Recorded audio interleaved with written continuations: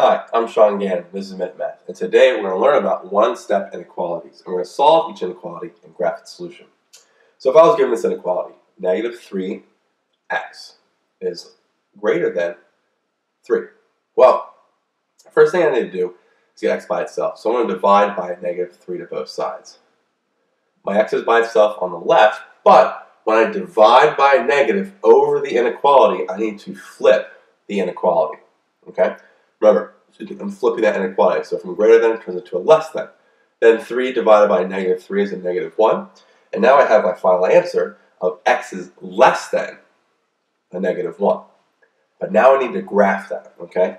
So we graph that. We have a negative 1 here. We have 0, positive 1, 2, 3, and negative 2, negative 3, and negative 4. Okay? So if x is less than a negative 1, we have the open circle at our negative 1, and since it's less than, we put the arrow to the left right there. So we have x is less than a negative 1, open circle at negative 1, arrow goes to the left right there, and then we have it.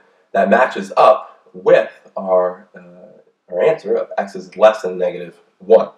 So let's recap. We start with negative 3x is greater than positive 3. By dividing by negative 3 to both sides, it left me x by itself and then negative 1 on the right.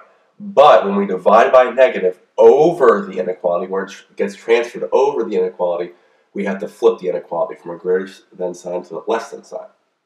X is isolated by itself, which is great. So now when I graph it, the just less than, where it's not equal to negative 1, I have an open circle at negative 1. And then my arrow goes to the left, showing that x is less than negative 1. So the graph here matches up with my final answer, which is x is less than a negative 1.